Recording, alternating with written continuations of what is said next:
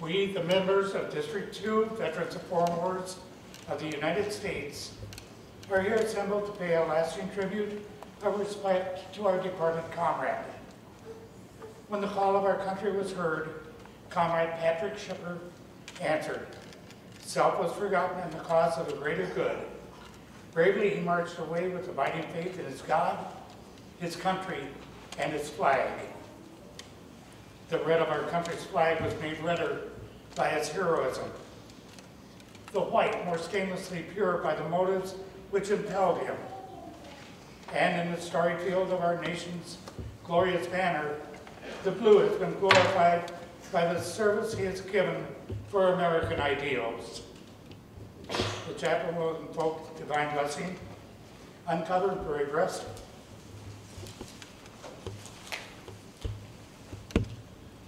O God, Father of us all, we here extend these final earthly tributes to our beloved comrade. Accept our prayers in behalf of the soul of thy servant, departed. Welcome them to thy house to rest in peace. Look with mercy upon the loved ones bereaved by their passing. Comfort and console them through thine own tenderness. These things we ask humbly in thy name. Amen. Cover. Attention. One by one, as the years roll on, we are called upon to devote these sad duties of our respect to our departed comrades. Officers of District 2, Veterans of Foreign Wars of the United States, you will now perform the last duties of your station. Junior Vice Commander, pose.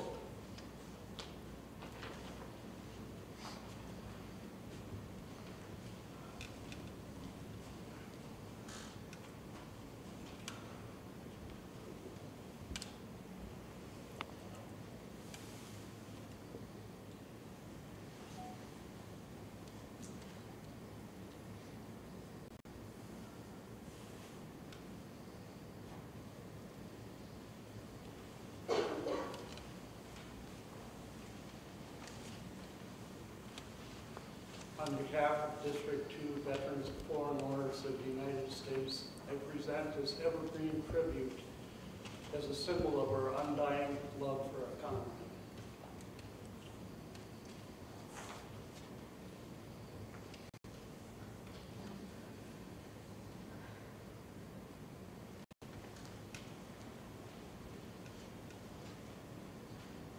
Senior Vice Commander, pose.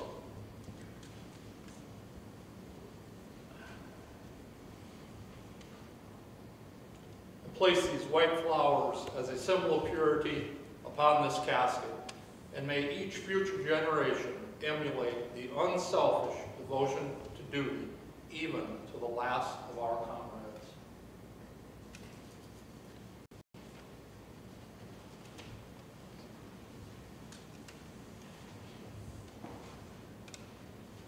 Officer of the Day. Opposed?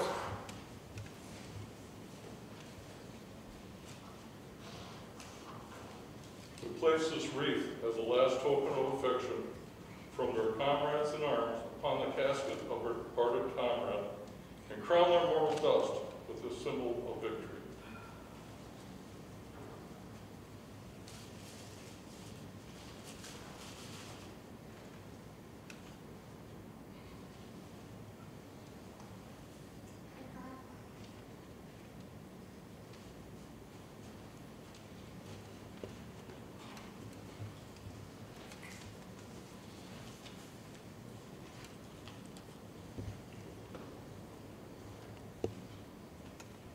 On behalf of our glorious republic, for whose integrity our comrades of the Veterans of Foreign Wars enlisted and served, we place upon his casket this emblem of our country, a country whose arms are always open to shelter the oppressed.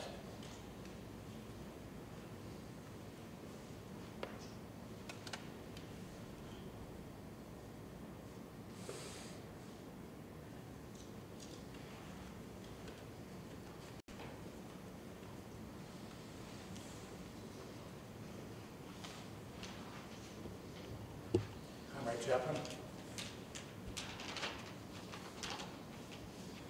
We come today to honor the memory of one who offered his life as a service to our nation's cause and to our God. Proudly we remember his service. Because of men and women like our comrade, we live in a land of freedom, peace, and justice. May our ceremonies of today deepen our reverence for our honored comrade and friend. While we believe that Patrick is now in the hands of our Heavenly Father, the Supreme Commander and Judge of all, we lay our comrade's body to rest. Let us cherish his virtues and learn to imitate them. Let each of us be loyal and faithful to our remaining missions in life, that we too will be able to join in that grand fraternity which is on earth and in heaven and remains unbroken. We realize how futile mere words are to express our deep and abiding sympathy in our loss.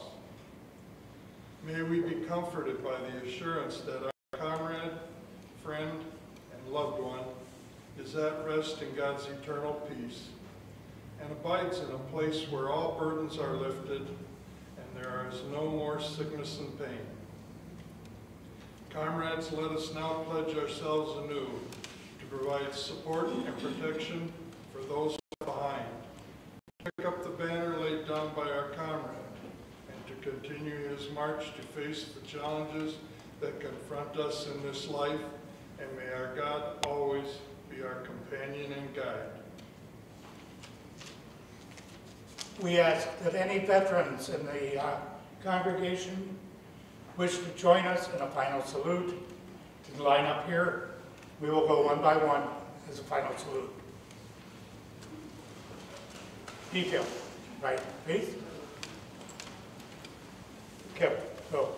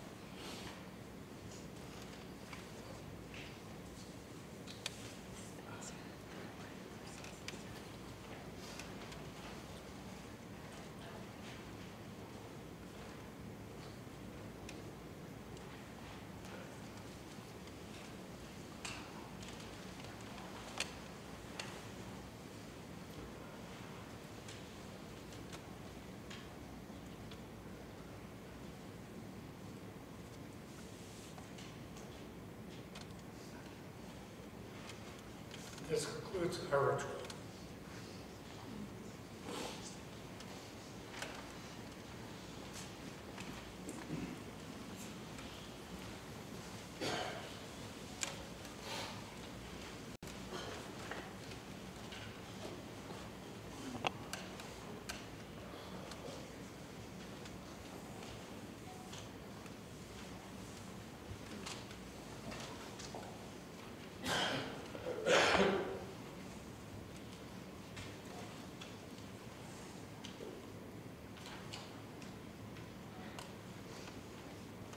I have a feeling Patrick would wonder what all the attention is, because he really did not like attention, and really did not like all of us. But we're really here to celebrate and to honor him and his life and his contributions and how he made this world a richer and better place. A limb has fallen from the family tree. I keep hearing a voice that says, "Grieve not for me." I want you all to remember the best times. I want you to remember the laughter, the music, and the times that we shared and did things together. My life may have been short, but overall I have lived a good life, and I have been strong. I want you to continue to carry on my heritage. I'm counting on you. Keep smiling, and surely the sun will shine through. My mind now is at ease, and my soul is at rest, remembering all how truly I have been blessed, especially with Katie and Amanda and Zach. I had a little question about Zach because when he was a baby, he was a handful. But he proved me wrong and became such a fine young man. And I wish I could be here longer to watch my grandchildren grow up. But I know they are in very capable hands with their parents. And I know Leslie will help out to watch over and guide them. So go on with your lives and don't worry about things that are not that important, because we only have this day, this moment, this time. Until we meet again, keep your chin up high. I will miss you all so dearly until that day comes when we are together again. Let us listen to our opening song, Amazing Grace.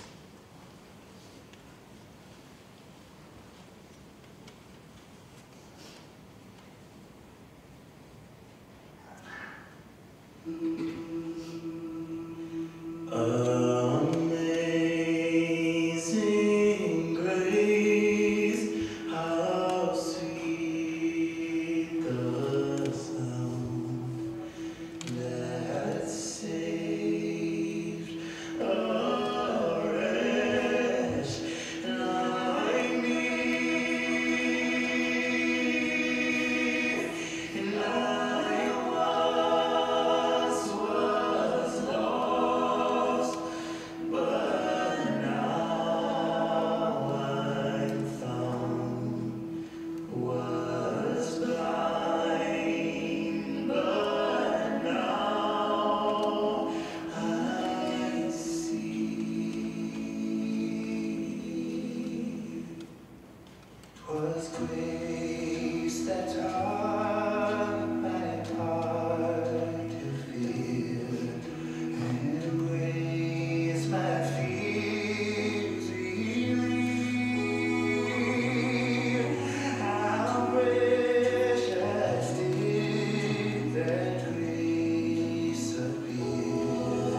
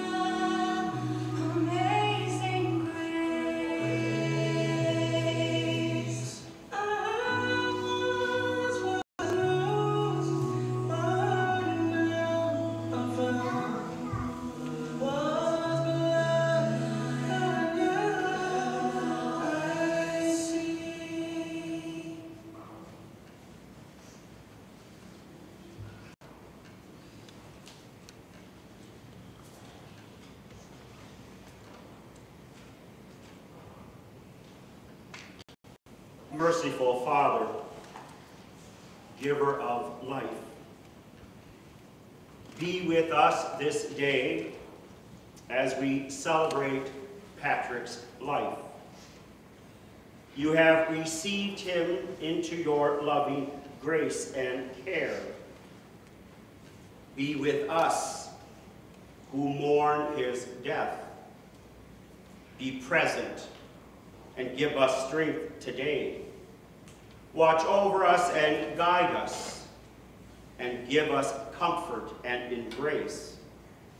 Watch over us, not only today, but tomorrow, the next, the weeks and months ahead. For we know you are our God, and you will guide us and support us. Amen. Today we gather to celebrate and to remember and to give thanks for Patrick's life while he was here on this earth. And he has left you 3 gifts. The first gift is his spirit. And you all know what I'm talking about, his spirit. That tenacity, that zeal for life. His commitment to serve our country. And that dedication, that spirit to be with his family and children, that spirit of his smile, and that spirit of generosity, that spirit that will live within your own hearts. The next gift he has given you is love, sometimes conditional, right? Yes, Katie. But most of the time, unconditional. But that love that he gave, that he shared, that you can see in some of the photos, that love, that zeal, that compassion, and know that he will always be there with that love to guide you and strengthen you. And the third gift he has left are memories, sacred and treasured memories that no one can ever take away. And once again, they are examples in the photos as you look at some of those photos. From when he was a young child to growing up. Those are the memories that you will hold and cherish, that will connect us between us and him. So I would encourage you to continue to look at photos and to reminisce and to share stories of those memories. For those we will hold until our last breath. We are also here to support his family as they begin a journey that no longer contains Patrick. For his children, Amanda, Pete, Zachary, Tasha, Caitlin, Cole, their mother Leslie, grandchildren, Ariana, Cora, Victoria, Lucy, and Zachary Jr. And cannot forget the siblings, Bruce, Pam, Spencer, Rebecca, Mary, John, and Chuck. The many nieces, cousins, friends, and all those he served with, serving our country. So on behalf of the family, thank you all for being here to support them and to celebrate Pat's life. Your presence here is very important. One, to stop and to acknowledge Pat's life and his contributions, and, like I said, to support his family. So we take time out of the busyness of our day to recognize his contributions and how he made that difference. So we mark this time, this space, as hallowed and special as we bring our broken hearts, memories, stories, as we begin this celebration. You now are the keepers of his legacy to continue to carry on his exuberant strength, that determination and experience that life has to offer. We will hear some stories of his life and have a snapshot of his 63 years. Washington Irving once said, "There's a sacredness in tears. They are not of weakness, but of power. They speak more eloquently than 10,000 tongues. They are a messenger of an overwhelming grief and an unspeakable love." Always keep that in mind.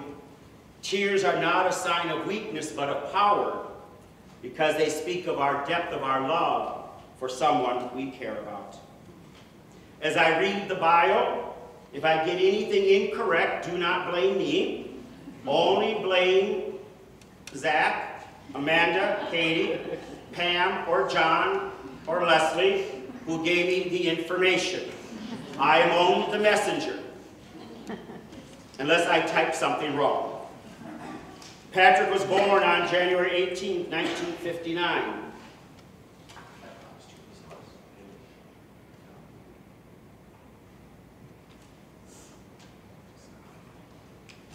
Patrick is playing with us.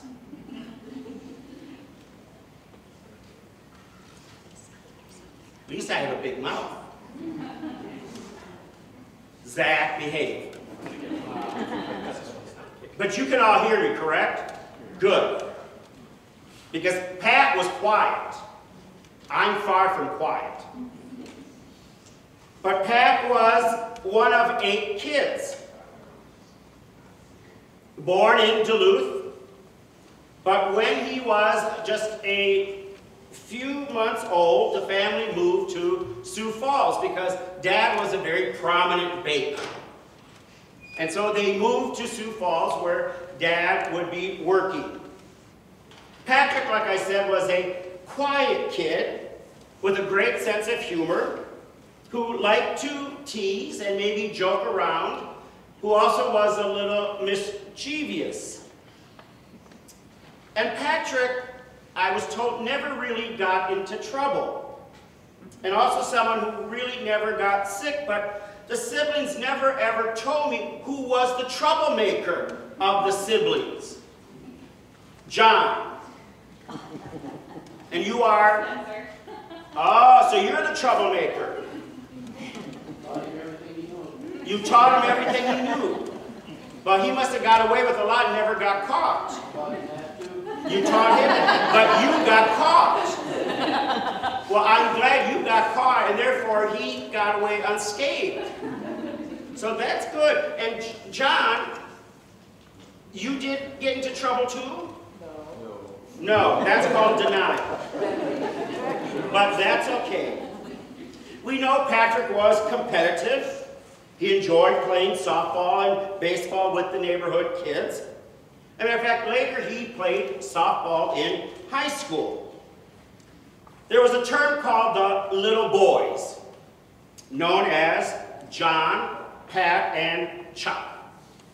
And oftentimes you would find them together. Maybe the 3 Musketeers, I don't know, but I'm sure they found their own way of getting into trouble. They could be found in ditches collecting bottles. How exciting. But it was their way to make money so they could buy things, whatever it was, I'm not sure. They also enjoyed going to Skunk Creek. Now, I don't know what Skunk Creek had to offer. Thank you. Thank you, Michael. Michael's one of our phenomenal directors here. What was in Skunk Creek? Fishing. Who was a good fishing person? John, why do you keep saying you? I learned from that. You learned, and what was Patrick like in fishing? Oh, he was really good. Well, then give him some credit. Quit taking all the credit. Just because he's not here to speak up. I'd like to know what he would have to say about you later. But you could spend hours fishing at the creek. Now, we also know that Pat could be a little bit of a jokester. Like at Halloween, he would rig some type of an apparatus over a tree. So when kids would come trick-or-treating, all of a sudden something would drop from the tree, like a ghost or something like that, and scare the crap out of kids. What a way to amuse yourself, and what a way to maybe scare the crap and maybe hope that the kids would drop their candy and then he could scoop up and grab the candy. I don't know. And like I said, he could be a little bit of a jokester. Where's Mary? Mary, oh, poor Mary. Mary, do you remember the time when you were dating someone and your boyfriend happened to call, and just as the phone rang, Pat picked up the phone almost at the same time, and Pat began to talk to your boyfriend. And I hope, this was a long time ago, so hopefully your husband doesn't care what we're talking about here. But Pat begins to talk to your boyfriend about the black book that you had with all the names of all your boyfriends who you have been dating at the time. Only to say that this guy that you had the hots or interest in never called back again. Only to turn out, though, too, by the way, Mary never had a black book. But it was one way to be a jokester. Did you talk to your brother for a while after? Oh, yeah. So you forgave him? Oh, yeah. After I smacked him. Oh, so you smacked your brother? I did. Mary. By the way, did you even have maybe just a few names in a book? Nope. That's okay. We can talk about it later. Later, he liked to play the trumpet. Matter of fact, I understand most of the siblings play a musical instrument. He played trumpet for a while, but for some reason he decided to end up playing tuba. Can you imagine in the marching band that he was in, carrying that thing, playing tuba, marching in a band? I could just see Patrick with that thing. One of Patrick's first jobs was working at JB Big Boy Restaurant. Never heard of it. But he enjoyed working there because it was a way for him to make some money and to start saving some money because he wanted to provide board games for his family. And you remember some of the board games that you would play? Matter of fact, you would play board games that would last for hours and hours and hours. And it was one of the first games, was it some type of a metal football game or something that he bought. And he got a kick out of that. When he was about 16 years old, his brother John decided to abuse him and knock the teeth out of his mouth. John will explain more of that in a little bit. Pat, we also know, was very crafty and built a comic bookcase, which I'll talk more about some of his other things he did. But he built this bookcase with small slots that he could put his comic books in. He also loved to do model airplanes and model cars. Patrick, because maybe he was shy, and Patrick was somewhat good looking, but he never dated. I don't know why, he never ever dated. So once again, and it's not like I'm picking on John, but John, being a nice brother, decides to help Patrick find a date. So I don't know if you know this, but your uncle finds a girl in band and hooks John up, or hooks Patrick up for a date to prom. Thank you for offering to do that for your brother. So this other band member and Pat go out on prom. The next day, John calls Pat and says, "How was your date?" He didn't say much about the date. All he said is that it was fun to drive her car. Who knows? We know that Patrick graduated from Washington High School in Sioux Falls in 1977. And after high school, he enlisted in the Air National Guard. And by the way, just an FYI, all the family served our country. And according to John, altogether spent 167 years serving our country. What an accomplishment. 167 years serving our country. I salute you and I thank you for your contribution and your dedication, what you did for our country. After basic training in '78, Patrick started working for, is it Wool? How do you pronounce it? Wool Shoe Company as an assistant manager in Des Moines. Several months later, in November of '78, he was transferred to Yonkers department store in Austin, where Wool had a shoe department that they had leased.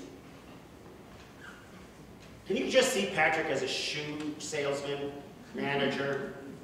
Well, it kind of had a benefit being a shoe salesman. Because in 1980, while working one day, this charming young lady comes walking in who was looking for a pair of shoes for her brother's wedding. And as she's trying on these shoes, Patrick says to this lady, "Would you like to go to a Cheap Trick concert?" I thought it's pretty funny too, girls. Yeah, you know what? Why would you ask somebody to a cheap trick? How do you even know they would like cheap trick? Right? Out of the mouth of babes. I just love it. And of course, I'm not sure if this lady knew what cheap trick was. Matter of fact, I could even take it a different way. I don't know. But by the way, this lady's name was Leslie. And I asked her, I said, why were you attracted to the shoe guy? And she said, well, you know what? He was fun. He liked to dance. And, you know, he was good looking. And I thought, okay.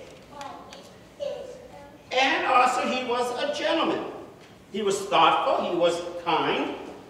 And so they began to date. I think another reason why Leslie wanted to date him and eventually marry him is because there was a huge perk. What woman does not like shoes? I like to know how many pairs of shoes she got, especially samples. A few. I bet you quite a few. Leslie decided to quit school and married Patrick on September 12th of '81 in Blooming Prairie, Minnesota. And like I said, she had a huge shoe collection. May of '81, they were living in Cheyenne, Wyoming, where Patrick was transferred. By the way, I just have to do a side note here. As I read this, it sounds like Pat was a fugitive running away from the law, or in a witness protection program. I've never seen a man transfer and go to so many places in all my life. So now we're in Cheyenne, where he really enjoyed spending time, and you two decided you wanted to have a little fun, let's just say, before you decide to have children, correct? Because it was about 4 years you wanted to just kind of, as you would say, sow your oats. So you were involved in sports. Patrick was always very supportive, would attend your games. You also played some co-ed together. You went skiing in Colorado. You did some other things together, and you enjoyed your time. Eventually, you also went back to school to finish your degree. The hope and idea also was that Patrick would go back to school and get a degree because Pat was very, very smart. He was very intelligent. Patrick could do anything and everything if he really set his mind to it. But for some reason, Pat decided not to really pursue an educational degree, for whatever reason. June of '85, they had their first child, a very beautiful, bright baby daughter, angelic, named Amanda, who was born in Casper. What a gift you were, Amanda. Then came Zach in '86.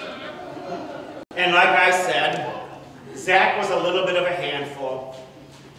Nothing like Amanda. But that's okay, Zach. You turned out great as you are today. Matter of fact, Zach, where you were only maybe, 10 days old, ended up going to Ogden, Utah. Here we go again. We're off to Utah now. Where Pat continued to work in sales. After all these years working for the shoe company, and probably being there and working up the ladder and doing quite well, the company decided that it was time to let Pat go. Maybe because he was making too much money, maybe because there were younger kids they could hire at a lot less rate, which I'm sure was somewhat devastating for him. Eleanor Roosevelt once said, what one has to do usually can be done. And that was Pat. Whatever had to be done, whatever needed to be done, Pat would find a way to do it. So in 1987, again, the family moved now to Mankato, where Pat started to work for a company called the National Plan. The company was a company that would sell booklets on how to make and build like decks and other types of things for companies such as Lowe's or Menards. So that's where he worked.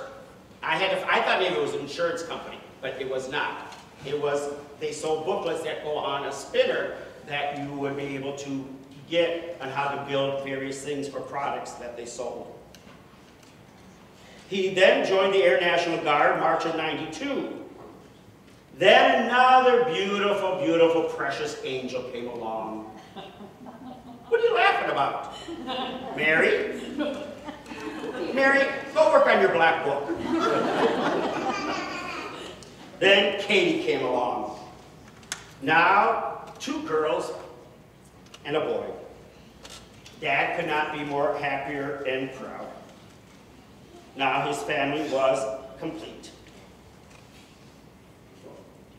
Dad, unfortunately, worked a lot.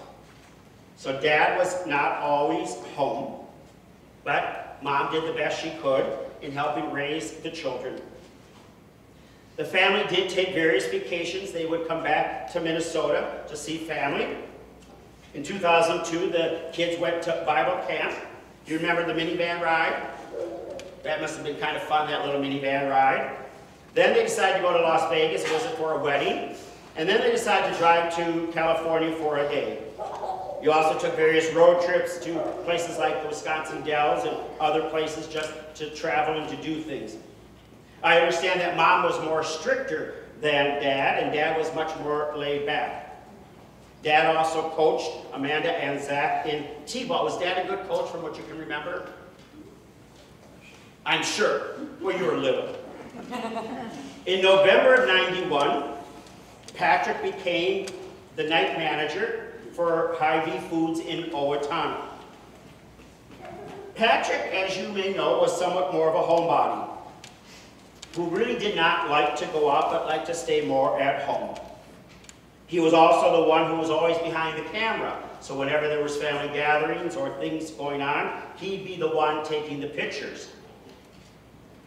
Leslie, though, was the one who always made sure that the kids were dressed, and even when they were younger, she always made sure that you kids were in matching outfits.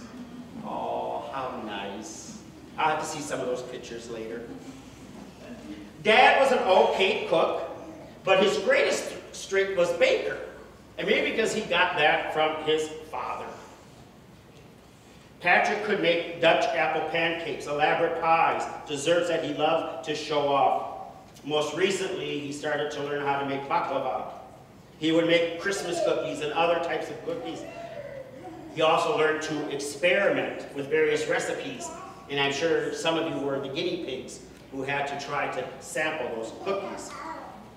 Dad taught the kids about things. He would keep them up sometimes late at night, gazing at the stars. You guys would oftentimes debate various things, especially politics, and I'm not sure who would win, because I'm not sure if all of you were on the same side of the aisle as Dad was. I think you were on different sides, some of you. So I'm assuming some of those debates were pretty fun. He collected a number of coins, challenge coins, and displayed his flags and military memorabilia proudly in his home, as you will see over here on this table. Being in the service allowed him to see a lot of the world. He continued to serve by volunteering his time with the VFW, including holding a post as the 2nd District Commander. It was in May of 1999 he went to work for Target, now in New Ulm, as logistics manager until Target closed. It was in 2008, though, that Patrick and Leslie decided to go their separate ways. But they continued to have one focus, and that was on their children. He liked to play jokes, and one time while at Target, he decided to take packing foam and fill one of the co-workers' cars full of foam. I'm sure that person was not too thrilled. Also, back in the day, his kids were picky eaters. So one time he had made something for the kids to eat, and the kids thought they were eating chicken, only to find out later that they were actually eating fish. 2016, he became a production supervisor for a short time in Mankato. And then later in Mankato, he worked for U Square from 17 to 2020. In 2020, he moved to the greatest part of St. Paul. And of course, that is the east side of St. Paul. My dad's from the east side. I grew up on the east side. Is there a problem? But he grew up, he went to the east side because he wanted really to be closer to his children. Pat was born to be a grandfather. When his first grandchild was about to be born, he was not particularly patient. You were having a little bit of a complication, waiting and waiting, and Pat did not like to wait. Matter of fact, he loved to spoil these kids. He would buy special gifts, especially educational gifts. Not just any random gift, but it had to be something that would help them learn and help them grow their brains. He would get down on the floor and read books and play games with them. He even bought them their first orange soda, which I'm sure was not too thrilling to the parents, because he would like sometimes to get them sugared up, riled up, and then send them back with the three.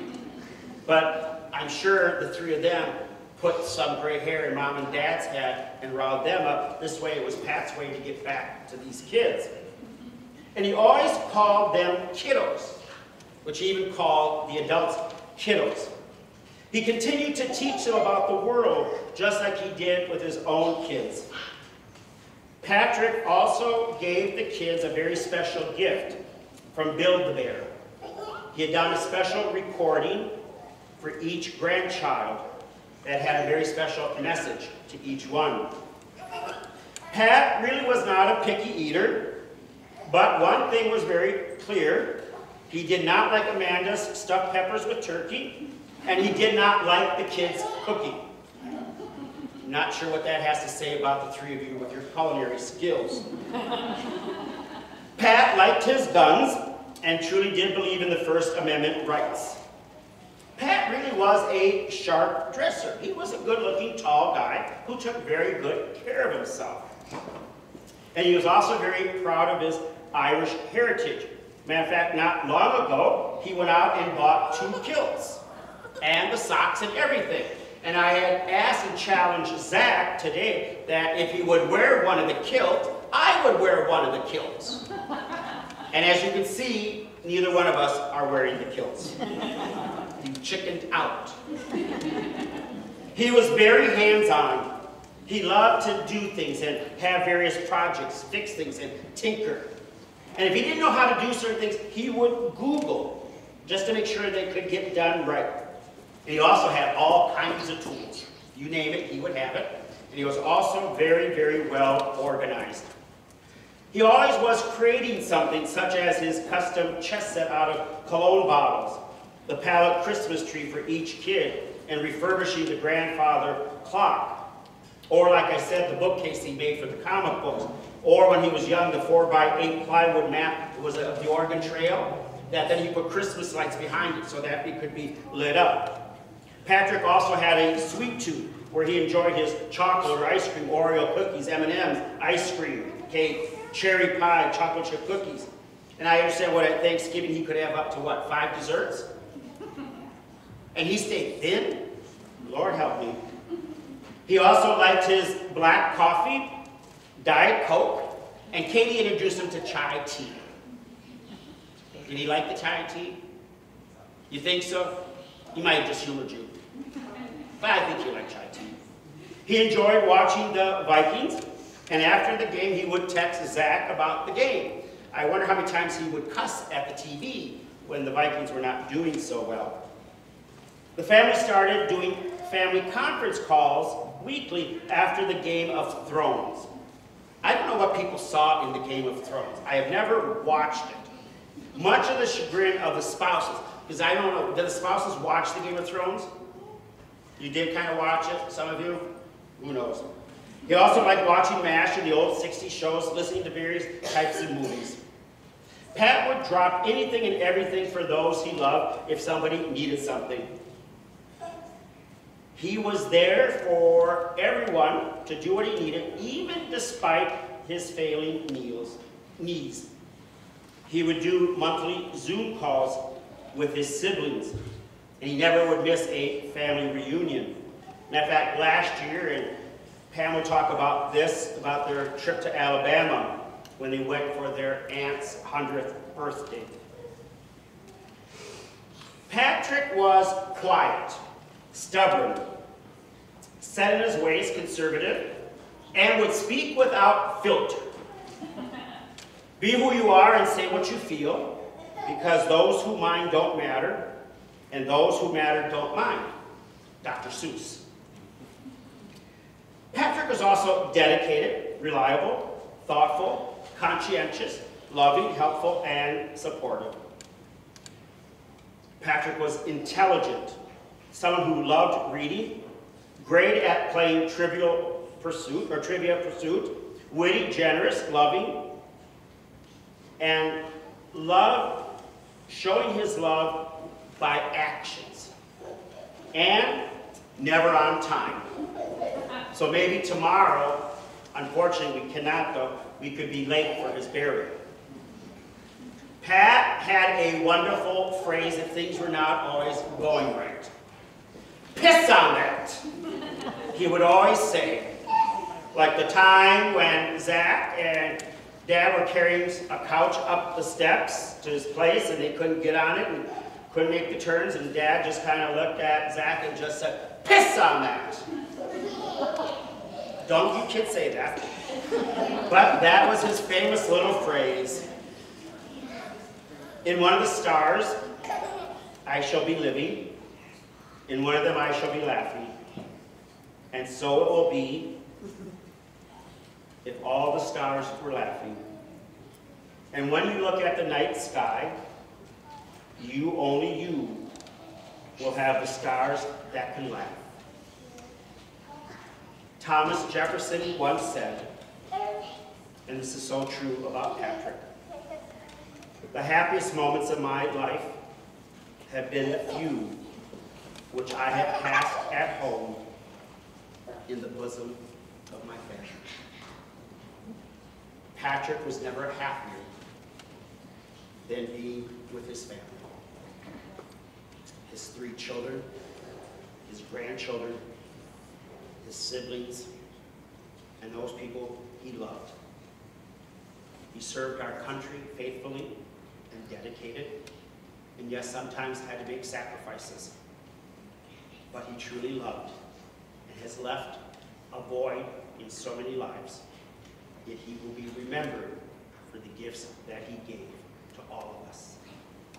At this time, I'm going to invite Pam to share a few thoughts. After that, John will come forward, and then the kids will be coming forward after that to share some thoughts about their father.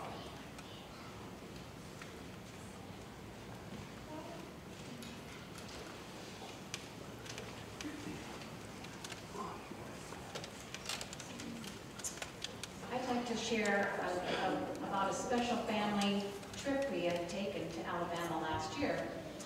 In January, Pat suggested we attend our Aunt Verdella's 100th birthday. In July, we traveled from Minnesota, Iowa, South Dakota, Texas, Alabama, and Mississippi, and met in Springfield, Alabama. 5 siblings out of 8 were able to go on this journey. Along the way, we saw a lot of beautiful scenery, including the Alabama Veterans Memorial on the Tennessee-Alabama border. Pat was our navigator and entertained us with stories and his quick wit. He also shared his bag of red licorice. That was his favorite snack while traveling. Sister Mary also did a lot of impromptu singing, which made us laugh and have fun along the way. We stayed in a lodge that was only about a few miles away from our aunt, where she lived with her daughter and her husband. We had 4 wonderful days visiting with family that we had not seen for several years. It had been 50 years for Pat since he'd been in the South. We enjoyed our cousin's southern hospitality. On the day of the birthday, Pat could be found in the kitchen helping with the pulled pork and setting up tables and helping to serve. He really loved to volunteer and to serve others. It was a memorable trip that we will always cherish.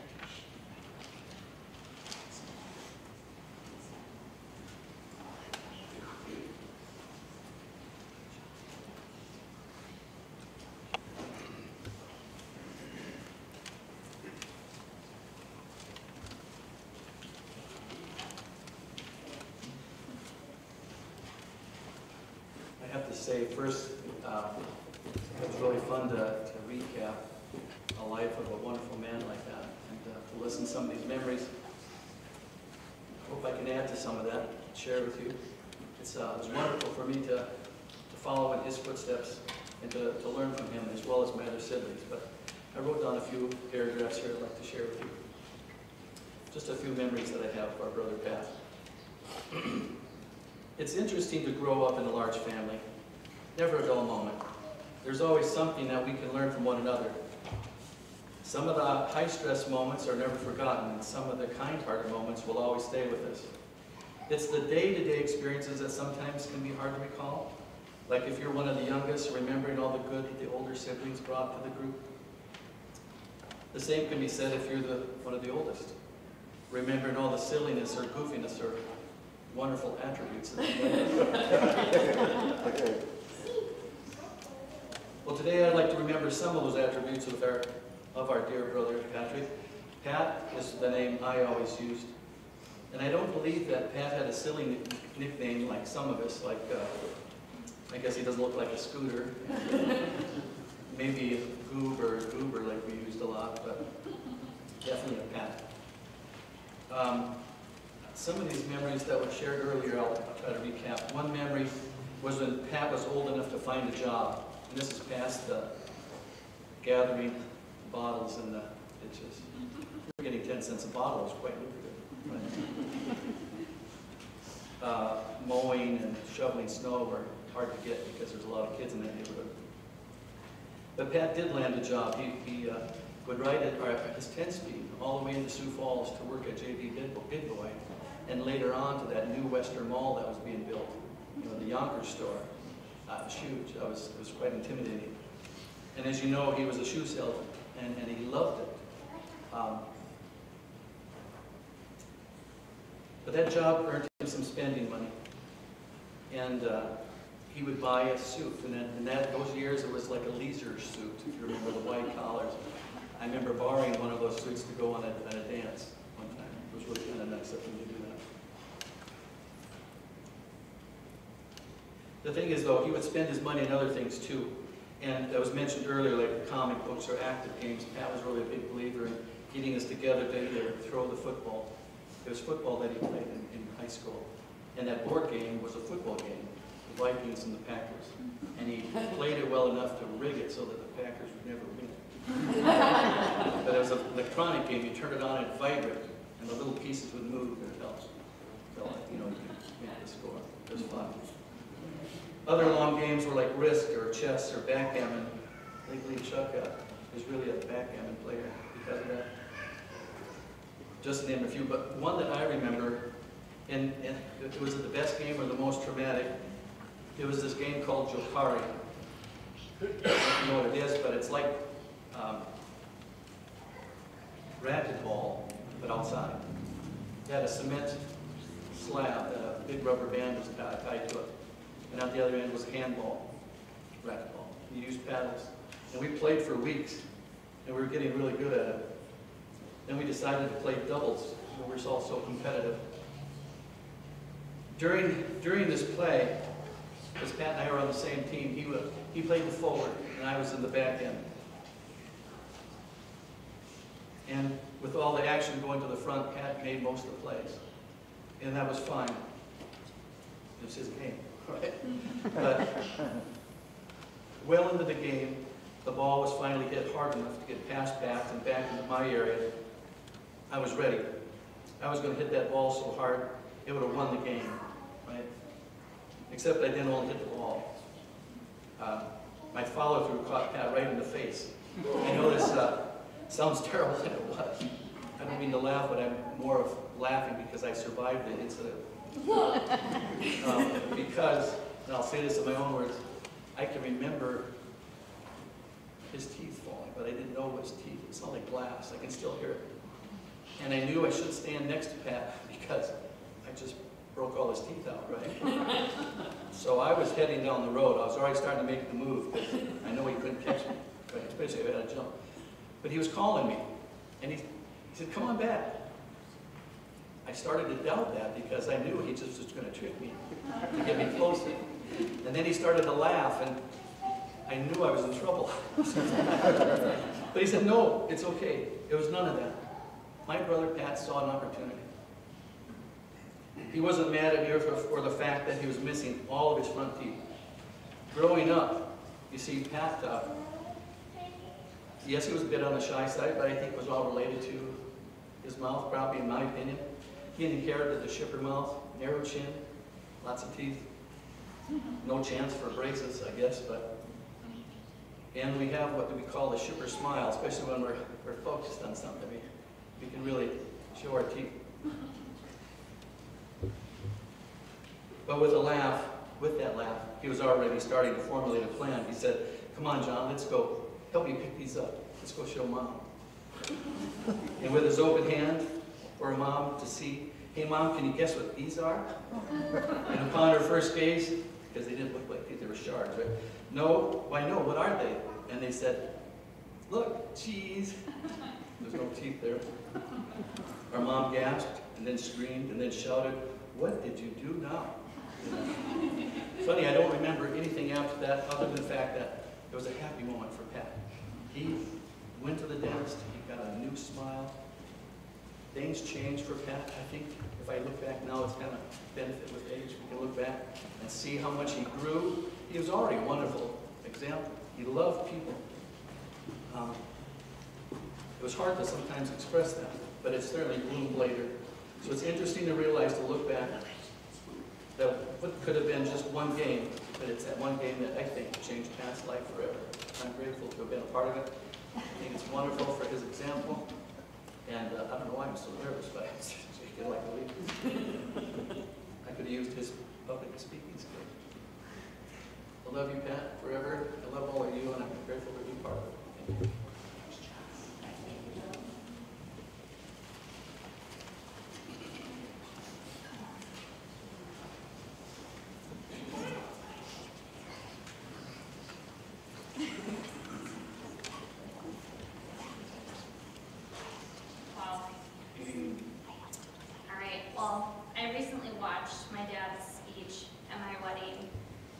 And just like John said, he was a quiet guy, but when he got in front of a crowd, he transformed. So I'm going to try and channel some of that energy today, Dad. And during that speech, he said multiple times, "This is a great day, a beautiful day," but I'm not so sure I can issue that same sentiment today, but it does mean a lot that all of you came to say goodbye. When we met with Tony last Saturday, he asked us to describe our dad, and one word that came to mind was reliable. If you never needed anything, Dad was always the one to call. When I was about to buy my first car, he co-signed the loan. Any kind of home improvement project, he would be the one to help and come offer suggestions. And then, even when we were looking at our first houses, my dad came up last minute, looked at the two houses that we loved, and he rightfully talked us on both of them. You could always count on him. When I was finally, Tony alluded to this too, but when I was finally about to have Ariana, I was 11 days late, 2 days in the hospital being induced. It was pretty much go time. And Dad was on the phone with Pete, saying he had a coffee and wanted to come up and say hi. Pete, about to be a new dad himself, was quite torn. What should I do? And thankfully, my dad never came up to the labor and delivery room that day. Instead, went back to our house to fix up an antique cradle so Ariana could sleep in it when she got home. He was so excited for his first grandchild to be born. And he did not have the best timing. But he was reliable, and he would always be there for us, and we will always remember how much he loved us.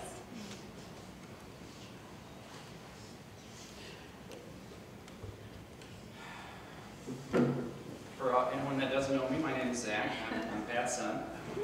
My beautiful wife isn't here right now, but I have 3 of the kids that have been running around bothering everybody. On behalf of our family and friends, I'd like to thank everyone for their support and their condolences and their prayers throughout this time. When we started, or when this all started, when the incident started, we had started a caring bridge for Dad, and I've always considered him to be I wouldn't call him a loner, but he was a private person. He had a close group of family and friends, and I was just blown away to find that the site had been visited 2,000 times, and I'm impressed to see so many people here. Growing up, our dad was always there for us, whether that be through emotional support, help with our homework, going to our sporting events. Man, when you start to cry, you can't really read that well. When I was in middle school, I had a basketball game that day, and I realized midday I forgot my jersey. So I knew I could call my dad, and I could count on him to bring it to me. And he brought the jersey. I quick grabbed it, ran to go get dressed. As I started to put it on, I realized it smells like a bionic air freshener. I realized he'd soaked it in Febreze, which, if anybody doesn't know, that's what you use to make carpets and couches smell better.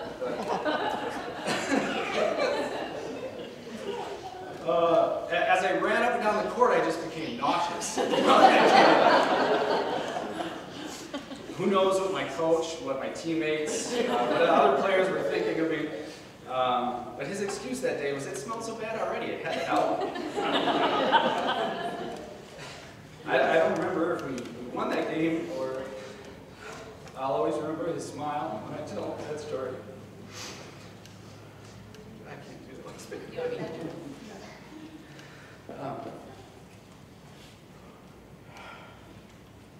Our dad, as many of you know, was a jokester and a prankster, but he always would play those jokes on people that he loved. You do that once there. This is the rest of Zach's speech. My dad would never be the one to say I love you or initiate a hug, but I think we all know how he felt. We love you, Dad, more than you'll ever know, and I will continue to tell you that every day. Thank you for... Zach's words, not mine. Thank you for teaching me how to be a father.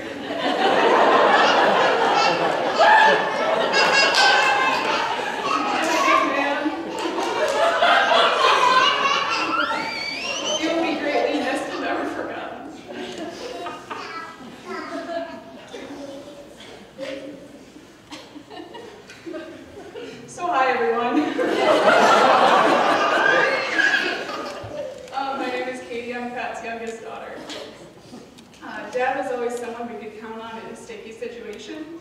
For Christmas, since I turned 16, I've gotten a variety of tool sets and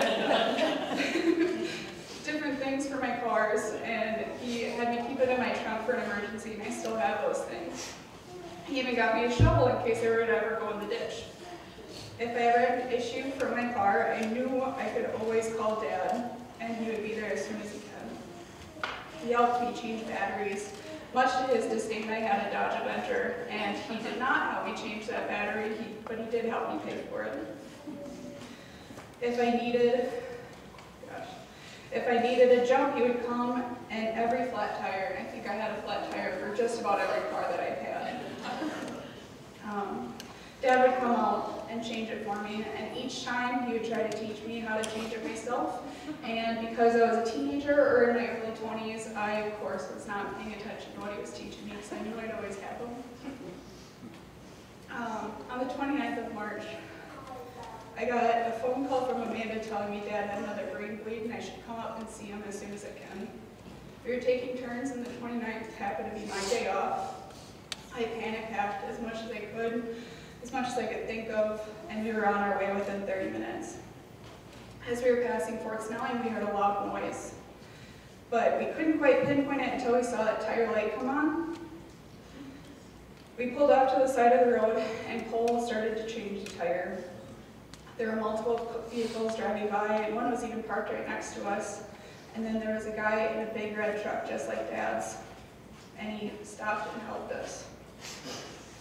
We didn't really need it, but he did have a tool that helped us go a little faster. And he was a very nice man. Even though he was on his way to the airport, he was a pilot.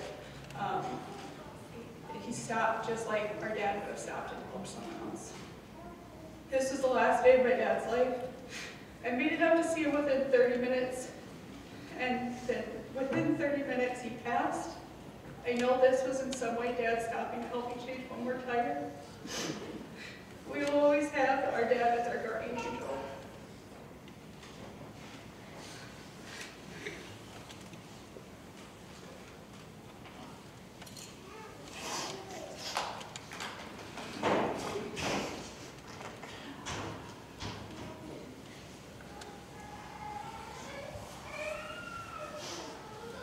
Pat always did things his way.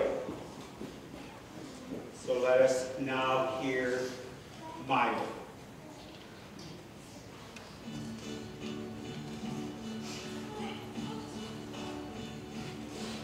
And now the end is near, and so I face the final curtain. My friend, I'll say it clear, I'll state my case, of which I'm certain. I have lived a life that's full. I traveled each and every highway, and more, much more than this. I did it my way. Regrets, I've had a few, but then again, too few to mention. I did what I had to do, and saw it through without exemption. I planned each charted course, each careful step along the byway. More, much more than this, I did it my way. Yes, there were times, I'm sure you knew, when I bit off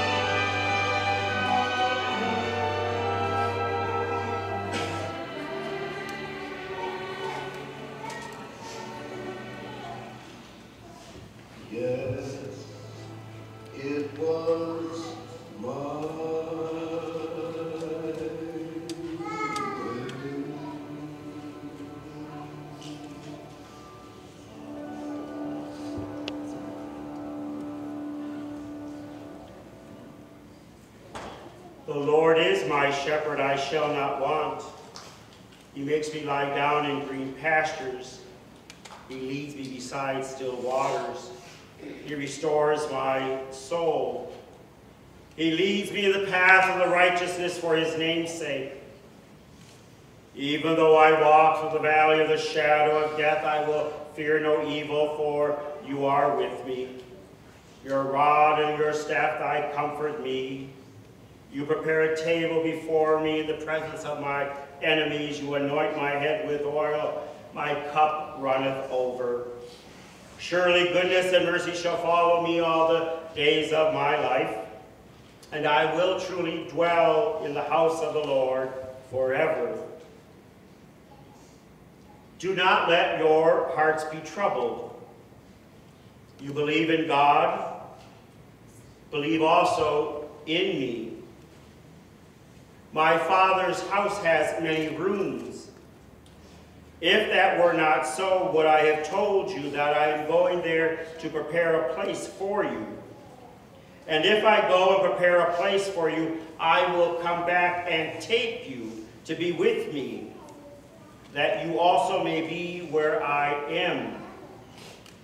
You know the way to the place where I am going? Thomas said to him, Lord, we do not know where you are going, so how can we know the way? Jesus answered, I am the way and the truth and the life. No one comes to the Father except through me. This week, for many Christians, we celebrate the most holiest of all Christians, and that is the beginning of Holy Week, when Christ is crucified and raised from the dead. Scripture says, all who believe in me shall have eternal life, for I have gone to prepare a place. And when Christ was crucified on that Good Friday, he even screamed out, my God, why have you forsaken me? Just as I'm sure some of you are sitting here wondering, why did this have to happen to Patrick? Why at a young age, at 63, did this have to happen? And yet, we will never understand the whys. Accidents, unfortunately, happen. Things do happen. What I do know for a fact is that God did not take Patrick. God received Patrick. Just like on that Good Friday, God receives Christ. God did not take Christ. God received him. Because if we believe that God takes, then what kind of a God do we have? God received him into his loving care. Because none of us knows the time, nor the date, nor the hour when death shall come. What we do know is we have this moment, this place, this time. So my challenge for you is brief. Appreciate life and never take life for granted. Because none of us has the next 10 minutes, to be honest, let alone tomorrow. Patrick lived life to the fullest. He really did. He served our country. He traveled the world. He saw so many things. He raised a family. Saw his grandchildren. Yes, maybe he wished he could have saw them grow up. Maybe even have a few more grandkids. Like maybe 20, 30 more. Zach says no. Are you done? Maybe a couple more. Dad's going to be around to help you. But he really did live life. He lived life to the fullest. There was only one little thing, though, about Patrick, and it was kind of mentioned. Patrick showed love by deeds, by action. But it was hard for him to say, I love you. And I think that has to do with his siblings and with your parents, who did not always say or show affection and to say, I love you, or to give hugs, or to say, I'm so proud of you. I hope that stops today. I hope that out of Pat's death, that you will learn to hug, that you will learn to say, I love yous, that you will learn to say, I appreciate you, you're important to me. Now, yes, you may say to somebody, I love you. They may look at you and ask you, what did you do wrong? How much do you need? And you say, I did nothing wrong, I need nothing, I just want you to know that I love you and I appreciate you. We do not give enough compliments, and we do not find ways to build people up. Pat would want you to do that. If you haven't done some Adam or random acts of kindness, do that. Help someone in need. Volunteer. If you haven't told a vet lately that you appreciate their service to our country, let them know that you appreciate their sacrifices and what they've done. In other words, Pat's legacy can continue to live on in each of you. Learn to love, learn to appreciate, learn to give, learn to compliment, and never ever take life for granted.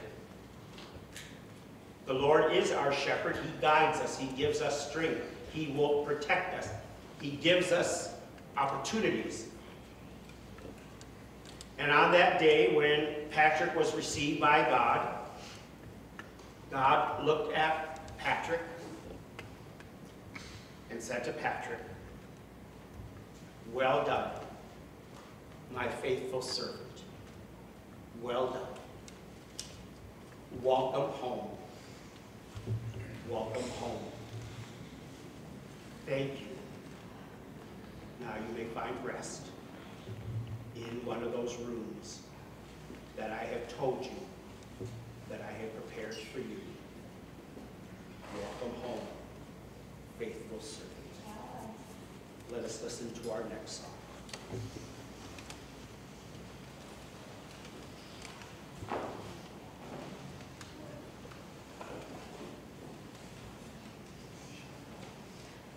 I've heard there was a secret chord that David played and it pleased the Lord, but you don't really care for music, do you? Well, it goes like this: the fourth, the fifth, the minor fall, the major lift, the baffled king composing.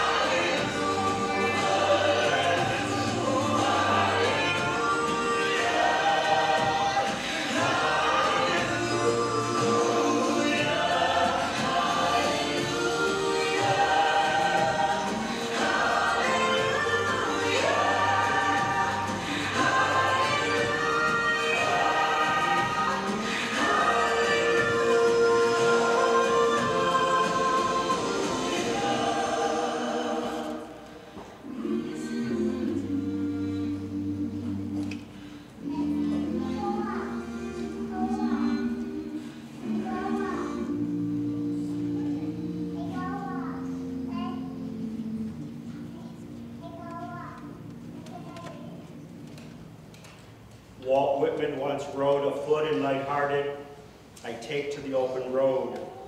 Healthy, free, the world before me, the long round path before me, leading now wherever I choose. Henceforth I ask not good fortune, I am good fortune. Henceforth I whimper no more, postpone no more, need nothing. Strong and content, I now travel that open sky. Let us pray the prayer that our Savior taught us. Our Father, who art in heaven, hallowed be thy name. Thy kingdom come, thy will be done, on earth as it is in heaven. Give us this day our daily bread, and forgive us our trespasses, as we forgive those who trespass against us. And lead us not into temptation, but deliver us from evil.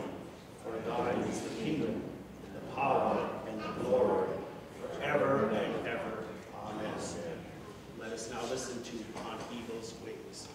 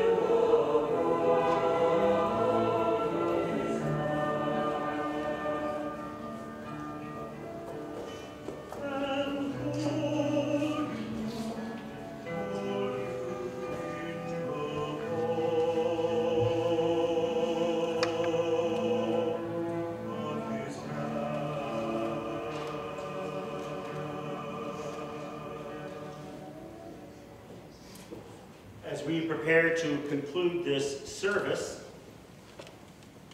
let us take a final glimpse at Patrick's life. Please look at the screen.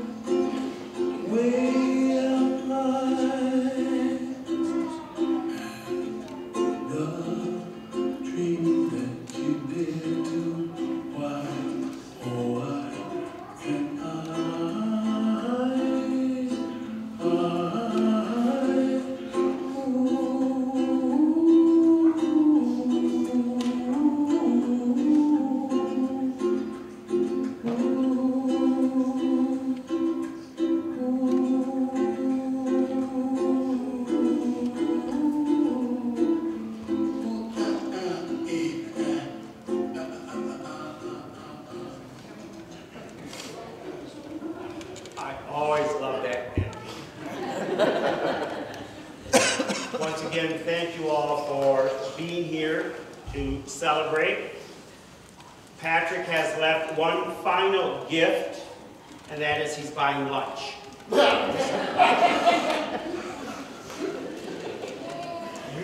are going to be the last to eat. So please join us in the community room right after the service for lunch and a chance to continue. Pat loved Diet Coke.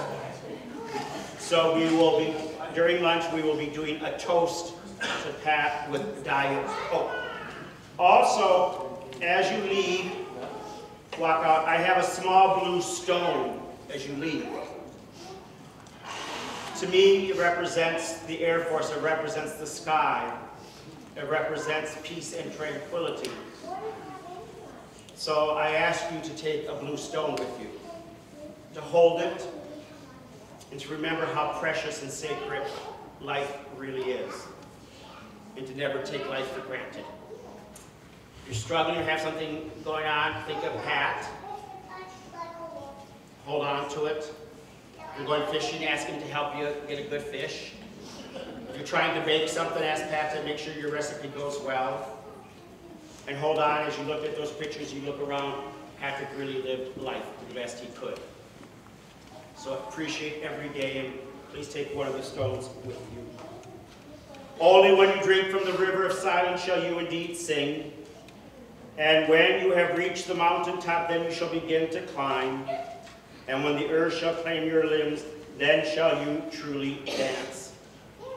I want to conclude with something by John McGee called High Flight.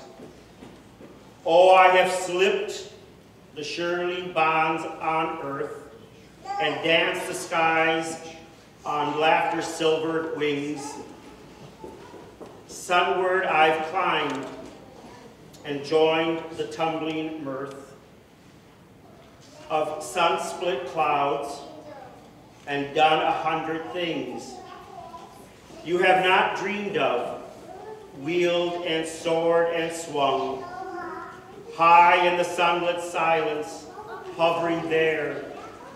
I've chased the shouting wind along and flung my eager craft through footless halls of air, up the long delirious burning blue. I've topped the wind-swept heights with ease and grace, where never lark or never eagle flew, and while with silent, lifting mind, I've poured the high, untrepidate sanctity of peace, but on my hand, and touched the face of God. May the road rise up to meet you.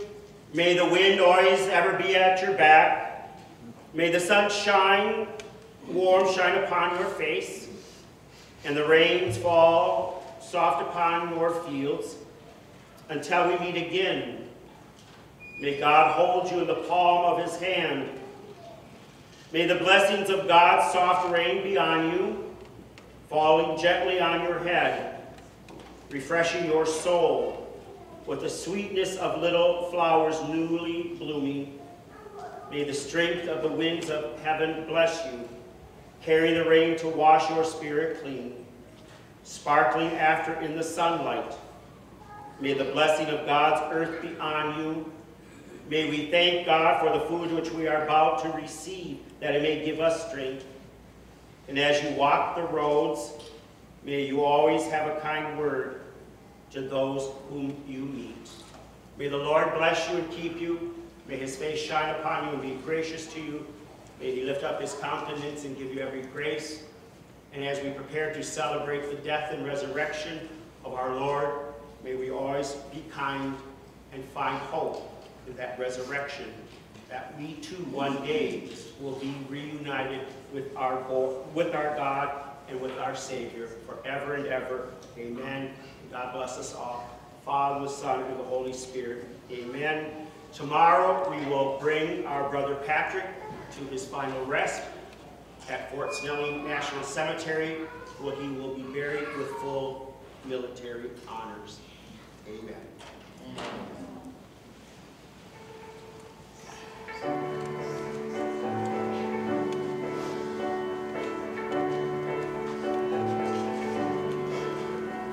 You got all that emotion that's heaving like an ocean, and you're drowning in a deep, dark well. I can hear it in your voice that if you only had a choice, you would rather be anyone else.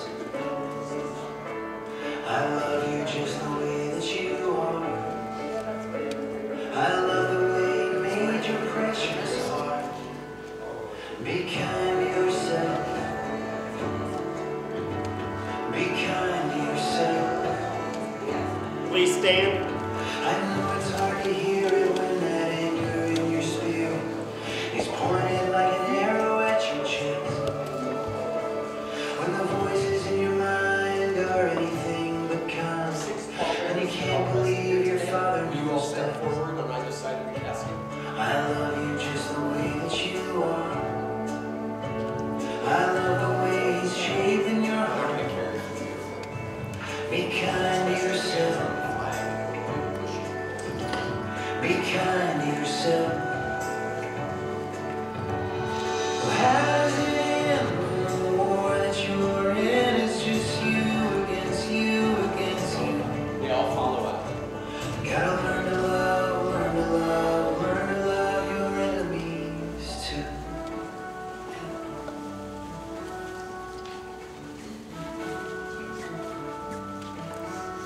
You can't expect to be perfect, to fight you gotta forfeit.